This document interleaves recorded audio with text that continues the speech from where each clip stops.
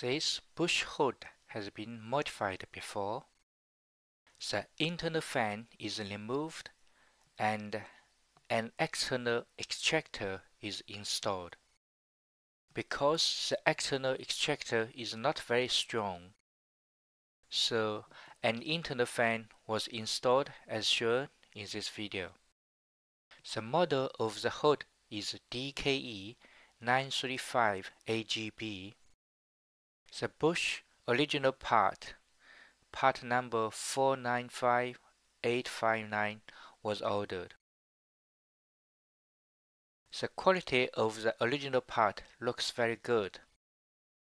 It is also very expensive, costing £139 with free delivery.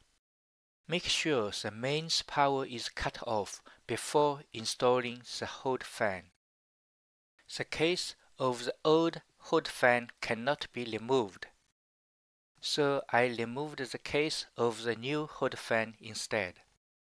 Because the internal space is very restricted, the hood fan with impeller on cannot be inserted into the place. So I have to remove the impeller and only install the motor into the fan case. The motor is fitted with 3 screws as shown by the red arrow.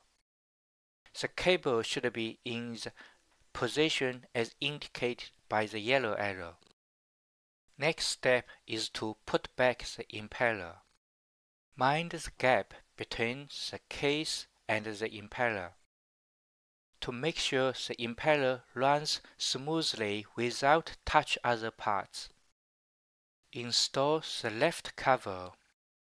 Next step is to connect the circuit for the hood fan. Caution: make sure the mains power is shut off.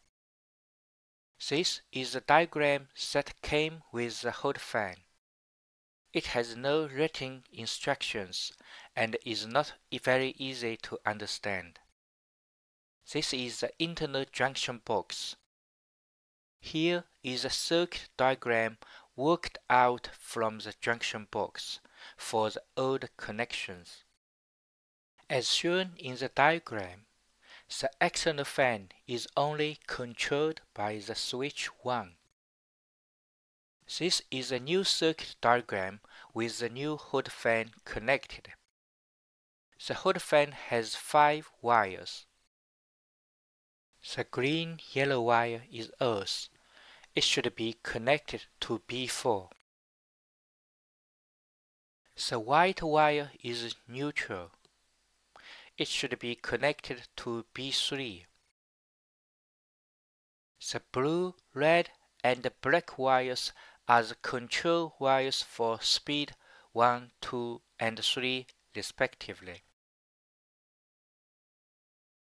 These should be connected to A5, A6, and A7 respectively. To make position 3 the most powerful gear, I rewired the line of external fan to the A5. Now position 3 has both fans running, with internal fan runs on the top speed. Double check with the circuit diagram after finished the connection. Turn on the mains and check the fan controls. With 2 fans installed in serial, the hood is significantly more powerful than before. This is how it looks after the hood fan installed. I hope this video is useful to you. Please like, subscribe, and share to support me. Thank you.